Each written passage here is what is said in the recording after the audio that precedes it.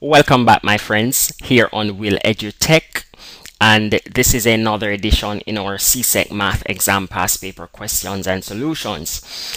This question was taken from the January 2012 paper. It's question 1, part B, and here the question states, a typist is paid a basic wage of $22.50 per hour for a 40-hour work week. Part 1, they're asking us to calculate the typist's basic weekly wage. That's an easy one, Mark. Now, this question didn't have any pictures in it, but just to get the lesson a bit more appealing, I thought I would just insert a picture for you guys, because lately the comments and the reviews persons inboxing us with notes, and they have been telling us what a great job we have been doing in their lives and getting them ready for the exam, and how well the videos has been helping them. So I just thought to make the lesson a bit more interesting, I would give you a picture for this lesson. Now you can always rate my typist. Let me know what you think of her, okay, in your comments, or liking the video. So let's get into it quickly. I'm going to give my typist a name. Her name is Miss Leng. Let me just get my pencil and just make a note of that quickly. Let me just make a note. Her name is Miss Leng. So Miss Leng is hard at work, okay?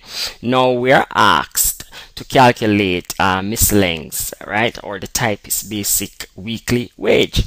Now that's an easy one, Mark. Now if she works $22.50 per hour, okay, so for each hour, so every 1 hour she works, okay, $22.50. Now let me put my dollar sign. Now this simply saying that if every 1 hour she works $22.50 and she works a total of 40 hours for the week, then basically this is 40 sets of $22.50. Hope that makes sense for you guys, okay? So to calculate her basic weekly wage, we can say her basic weekly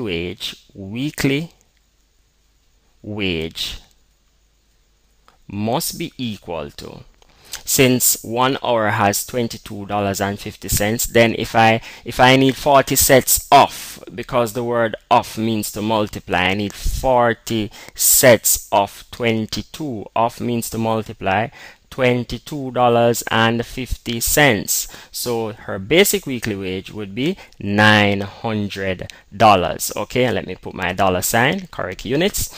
So Miss Leng works, or the typist rather, works a basic weekly wage of $900, okay, and here in Jamaica that's not a lot of money, okay guys. Now quickly let's get into part 2.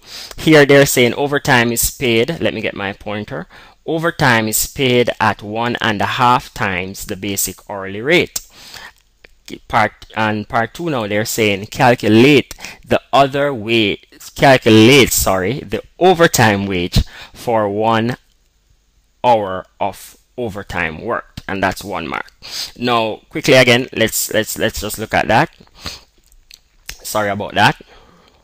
Now my friends, if we're asked to calculate overtime wage for 1 hour, and I'm just going to do for short over OT for overtime, just for short, overtime wage for 1 hour, for an hour, okay, for 1 hour, just for short. So overtime wage for 1 hour for short. If you notice here what they said, overtime is paid at 1.5, and times means to multiply the basic hourly rate, and we know the basic hourly rate. They gave the basic hourly rate up here in part 1, which is $22.50, which I've circled a while ago, okay. So if overtime rate is paid at 1.5, let's put it down, 1.5 times the the basic hourly rate, which is $22.50. Now we know 1.5, we could always convert that to this mixed number to an improper fraction by saying 2 ones 2 plus 1 will give me 3. So I will have a 3 upon 2 times 22 $2.50, and this is equal to really